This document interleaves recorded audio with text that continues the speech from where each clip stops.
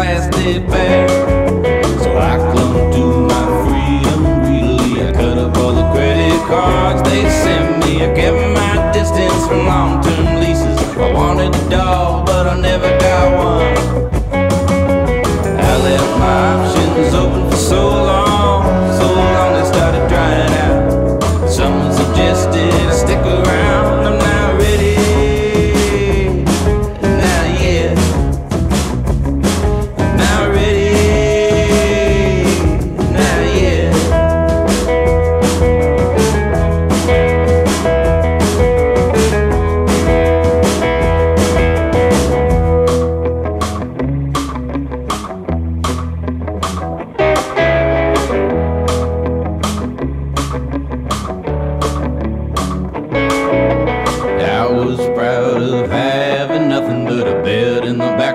Truck and a coal mint stove and a sleeping bag. Almost nothing that I couldn't give up. I could do almost anything I wanted. I could drive down to Mexico, Mariachi. I found myself wishing I had a little more that I could hold on to.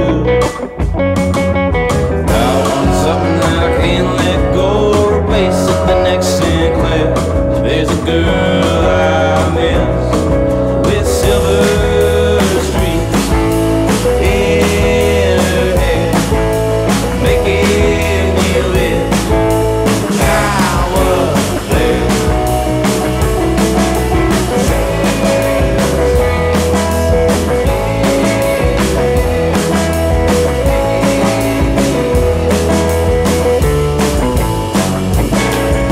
I pull off the interstate and drive to her house, park at the curb and try to get a grip. I curl my knuckles in a hitch of my heart and knock on her front door. It's me, I say, smiling blindly, feeling familiar and out of sorts. I recognize the smell of her cigarettes, some of the same plants on her front porch. I jiggle the door knob and say, let me in. I hear muffled voices and shuffled steps. Then she says, no, don't come in. I'm not ready, not yet.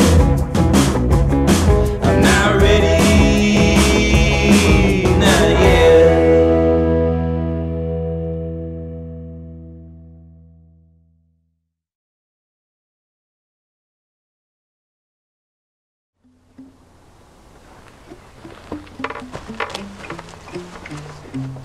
Meet me in Montana.